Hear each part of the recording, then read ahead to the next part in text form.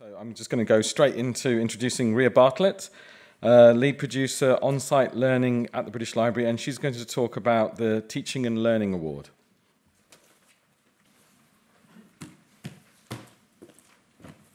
Okay, thank you, Mahendra, and good afternoon, everyone. It's great to be here. This is my first BL Labs award, so it's very exciting. Everyone loves an award. So my name is Ria Bartlett. I'm the on-site lead producer for the learning team.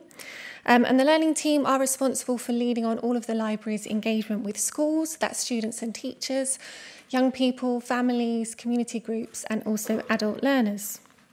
And we deliver a programme both on site, but also online and nationally as well. So I'm very excited to present the award today for teaching and for learning. Just to say, my colleague and head of learning programmes, Alex Whitfield, was part of the judging panel for these awards, but unfortunately she couldn't be with us today, so I'm representing.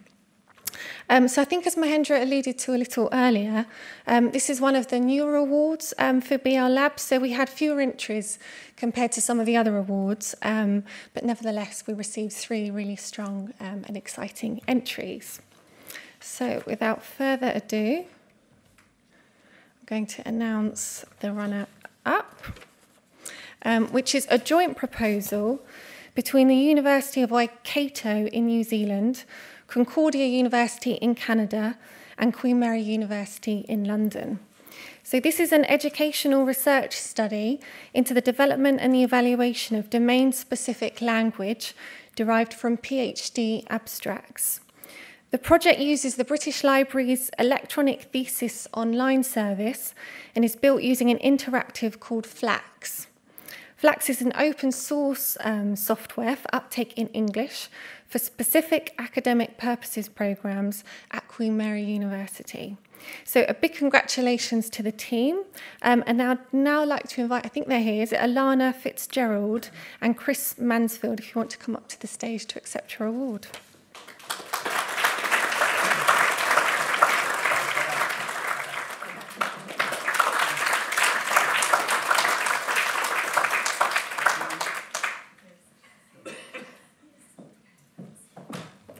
So hi everyone, I'm Alana and this is Chris. Hello. So we'll just go through it very quickly because I think your introduction was very clear. So we're just operating. So Ethos for Academic English, basically we're both language teachers. So the interface here in this project is between language education and computer science. So our colleagues back at the University of Waikato in New Zealand, they're computer science. And Chris and myself have a background in academic English language teaching. And more recently, I've gone into open education. So I just reached out to Sarah Gould, who's heading up the Ethos project here. And her being an openness champion was very good at responding to our request of, would it be possible for us to work with the PhD theses that are contributed by UK universities here in the UK. So I think we hit on the right person, I would have to say that. She was immediate in her response and she welcomed us here. And Chris is really doing a lot of the work with testing the systems out with students. So we'll just really quickly go through some of the features and then Chris will talk about how his students have used it. Okay, so these are the team members over in New Zealand, Professor Witten and Dr. Xiaochun Wu, myself and Chris. And for us, the big focus of this project was reuse of artefacts of the Academy, and by artefacts we mean the texts, because as academic English language teachers, we're always trying to get our hands on texts.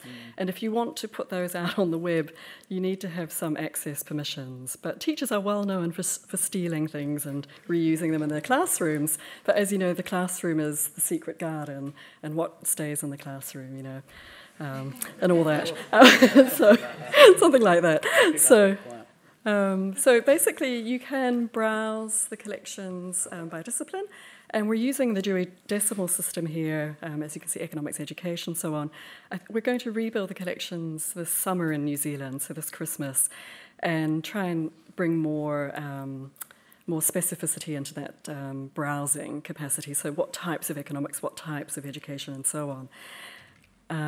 Search capacity, so you might be able to see just the words in blue there. They are what we call the derivatives or word families, so they're all hyperlinked, so you can search for original, but also originally, and so on. And here in the physical sciences, original is used in quite a different way, say from the humanities, where there would be a lot of instances of, for example, original contribution to knowledge, because that's very important in PhD writing. Wikification, so we know that students tend to come across difficult vocabulary, even language teachers for that matter, and they will go to Wikipedia. So what we've done here is we've brought Wikipedia into the same interface through wikification using the Wikipedia mining tool, and just to enable people to recall what they've been searching for and to save key phrases, and linking out to further larger databases. So we have larger collocations databases, academic, corporate, and so on. So just to really boost what's here at the British Library and to take that wider, linking it up to different collections. Okay, so thank you very much to Sarah particularly, and to Mahendra, who I've just met recently, and of course to somebody like Chris, who's just been so brave at trying to push this through at his institution. It's not always easy. The main thing I want to say is to echo the thanks that Alana said to the British Library, because what you've effectively done is given me an enormous Christmas present. Because what we effectively now have is a resource to add to the teaching repertoire for language and literary development in UK universities that outstrips anything that was really there before. By virtue of the British Library kindly giving us access to this information, what we've now got is a 12 million word corpus that students can engage with, confident in the knowledge that what they're looking at is language that's authoritative, that's genuinely reflective of the way that language is being used in UK higher education at the moment. So once again, thank you very much to the British Library, to Sarah in particular, and of course to BL Labs for recognising and acknowledging it. Thank you very much indeed. Okay, so congratulations to Alana, Chris and the team. So now moving on to the winner, and the winner is Library Carpentry. So this is led by James Baker from the University of Sussex, but it's very much a collaborative project made up of individuals and organisations from across the globe. The project is a series of courses, methodologies and tools to introduce programming to library staff based on British Library data. So big congratulations to everyone that was involved in this project. And I think James is here, so I'd like to invite him to the stage to accept his award and also to say a few words.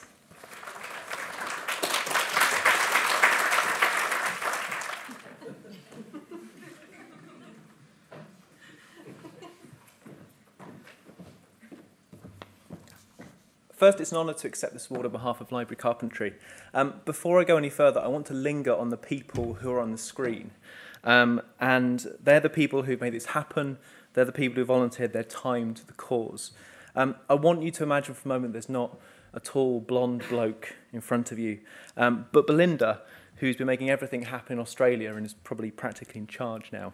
Or Owen, who's here, who's our our Open Refine guru, or Juliana, who works a lot on metadata specialisms, or Mathieu's, who keeps our infrastructure running, or Anelda, who seems to be badgering most librarians in South Africa to get involved, or Ernesto, who helped organise and support our first workshop, or Jez, who's been sorting out things like our landing pages and our analytics, or Caitlin, who kept me in check during our first run, or indeed any of the people, many of whom actually aren't on the board there, who've made Library Carpentry happen and without whom it would never have happened. So although I'm accepting this award, I'm only really doing so on behalf of all these people. People who coordinate, who run, who sustain, and who inspire this thing called Library Carpentry just as much, if not more, than I do. So I'm kind of here to kind of cheerlead their collective awesomeness. Library Carpentry exists because librarians play a crucial role in world-class research. And in most disciplinary areas today, world-class research relies on the use of software. There are established non-profit organisations, such as Software Carpentry and Data Carpentry, from whom we get the Carpentry moniker, who offer introductory software skills training programmes for the needs and requirements of research scientists. What Library Carpentry does then is offer a comparable introductory software skills training programme with the focus of the needs and requirements of library professionals. And by software skills, I mean coding and data manipulation that go beyond the kind of familiar use of office suites. As librarians have substantial expertise working with data, we believe really that adding software skills to their armoury is an effective, important use of professional development resource that benefits not just library professionals, but those people with whom they collaborate and work. Around a year ago, we tested the viability of library carpentry with a workshop programme at City University London Centre for Information Science that was supported by the Software Sustainability Institute, of whom I'm a fellow, and who work to cultivate world-class research with software. We had 59 participants from 14 institutions who attended the event, so we thought it was quite a bit of a success. Since then, 13 workshops have run in 7 countries across 4 continents, and our training materials have been developed substantially. We now have half-day lessons which double up as self-guided learning materials on the basics of data and computing, on version control in Git, on using a command line prompt to manipulate your data, on normalizing data in OpenRefine, and on working with databases in SQL. And we'll soon be having something on Python. Now, since the beginning, everything to do with library carpentry has been in the commons and for the commons. It is not tied to an institution or person. We have national representatives who handle requests for workshops, support and advice. A statement of what we are and what we hope to achieve has been published openly. Indeed, being open, I think, is really important to us, being really open in everything we do and our decisions we make.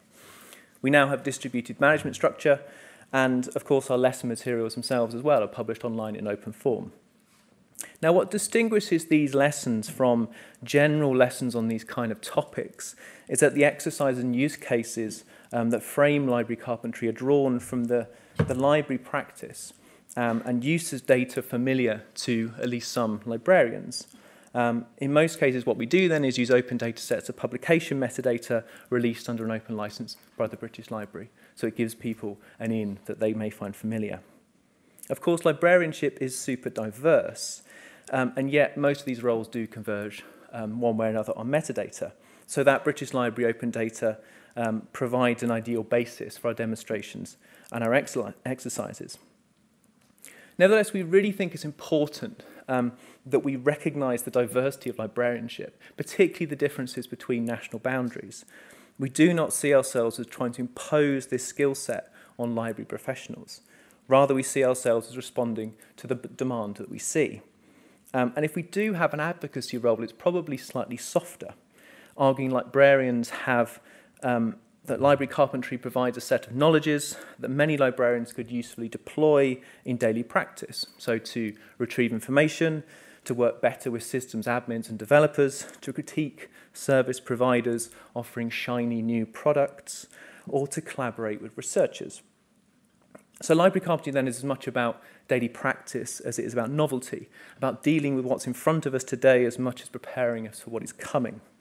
And we really hope this British Library Labs Award will encourage more librarians to join us so that the materials we offer reflect the diversity of their professional practice, needs, hopes and expectations.